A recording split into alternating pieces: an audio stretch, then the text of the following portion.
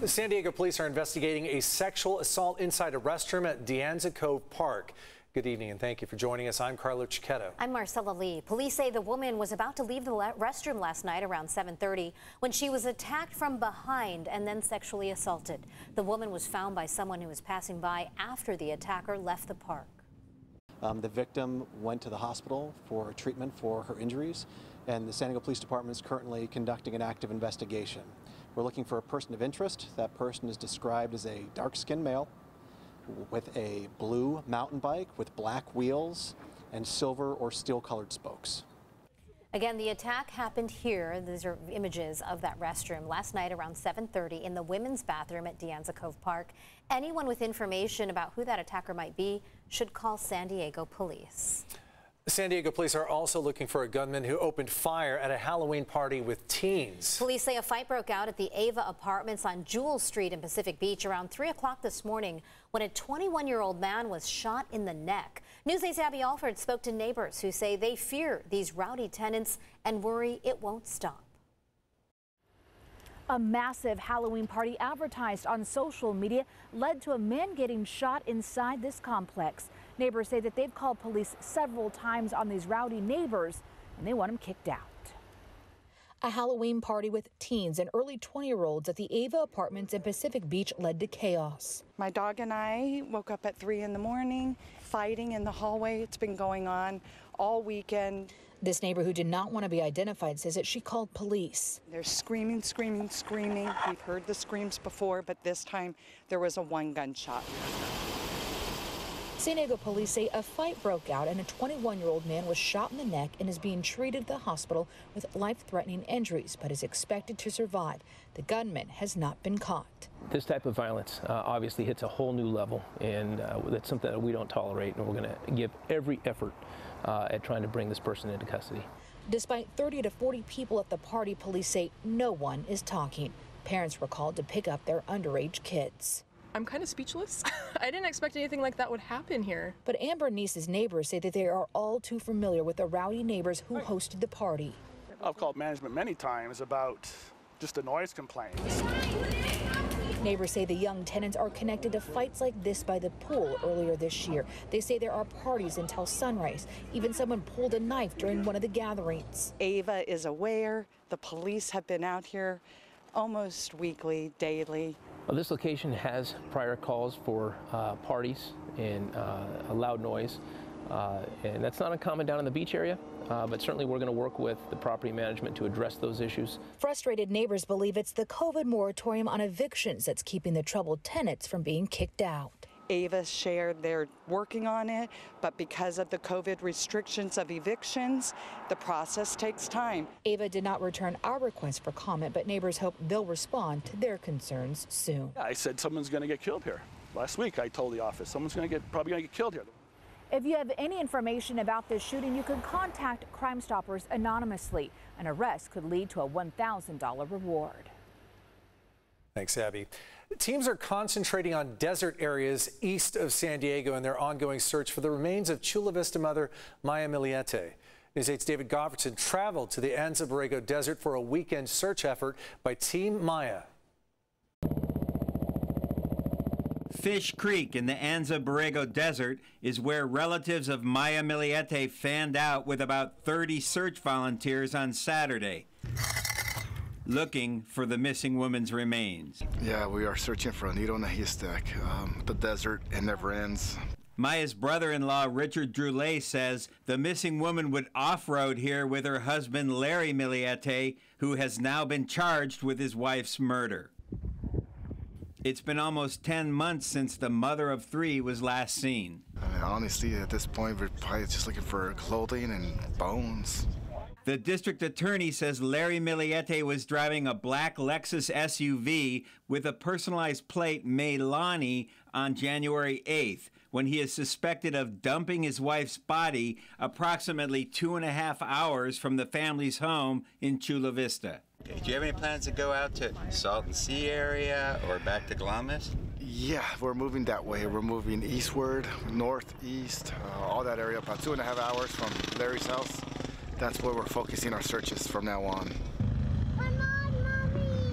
Larry, Maya, and their 3 children went camping with relatives in the Glamis sand dunes the weekend before she went missing. This map shows the location of 4 Border Patrol checkpoints, seen in red, equipped with license plate reading cameras. The route to Glamis on Interstate 8 avoids the cameras on the way out, but not on the way back, because the cameras only capture westbound vehicles. The main route to Salton Sea passes 2 checkpoints with cameras, but those license plate readers can be avoided if a driver takes northern routes through either Julian or Borrego Springs. Search teams started focusing on the Salton Sea area after Larry Miliete allegedly called his children from jail and told them to watch a movie called Shot Caller. The film makes several references to the Salton Sea, with remote abandoned shorelines and vast wilderness areas surrounded by sand dunes. We'll be out here for the season until we bring Maya home to her kids. I drove from Julian to the Salton Sea on Saturday, and I can tell you there were a lot of campers and off-roaders out there in the desert. The husband, Larry Miliete, will be back in court on Thursday for a bail review hearing. And David, have police looked at those Border Patrol license plate readers to see if that black Lexus we've talked about passed through on January 8th? We asked Chula Vista Police about that, and we assume they have looked at those cameras, but the police will not talk about evidence in the case. News 8 has put in a public records request with the Border Patrol to get access to that camera information. All right, the search continues. David Goffredson reporting live. Thanks, David. An increase in homicides as a result of domestic violence in Filipino households is the focus of a forum tonight at the Hall of Justice. The District Attorney's Office and San Diego Police are taking part. We'll have a full report on the forum coming up tonight in our second half hour. A man charged with stabbing 2 homeless people and killing one of them has pleaded guilty. Forrest Brantley admitted today to fatally stabbing 55-year-old Robert Urbay in the neck outside of a 7-Eleven on Sports Arena Boulevard on Thanksgiving Day in 2019. A few hours earlier, he stabbed another man in the back and arm, also on Sports Arena Boulevard. Prosecutors say Brantley had posted on social media before the stabbings that he was going to, quote, help the homeless. The 40-year-old faces 33 years to life in prison on the murder and attempted murder charges when he is sentenced in December. Changing the theme a little bit, the Padres, they introduced a new manager today. One big difference compared to the last few, experience. Bob Melvin has managed the Oakland A's for the past 11 seasons. News 8's Marcus Greaves joins us now with what Melvin had to say today. Hi, Marcus. Guys, what's up? Yeah, this whole situation is odd, but at the same time exciting. I mean, it seemed like the Friars really needed a home run hire for their next manager. And to get one who is already a manager of a team is strange, but the fact that they got this one with this kind of experience is exciting. So Melvin will be the Padres' 22nd manager. He is one of the most respected guys around MLB, managing in over 2,600 games. A very impressive number, and what folks should be even more excited about is it's the first time the Padres have hired a manager with previous experience since Jack McKeon. That was 33 years ago, so this guy knows what he's doing, and he's quite impressed with the Friar faithful. I remember when we came here when I was with the A's last season.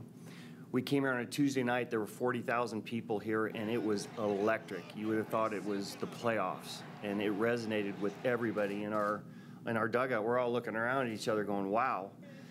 And that's before, like I said, the ballpark is fantastic. I mean, it is a true destination. Every team that comes here looks at the schedule. They say, when do we go to San Diego? And now with the fan base and the enthusiasm here and the roster, I mean, the roster is the real hook. So, new manager, new beginnings. It's an exciting time for Padre fans, y'all. This is your guy. Be hyped about it, because I am. Hearing a lot of positive reaction for sure. Thanks, yes. Marcus.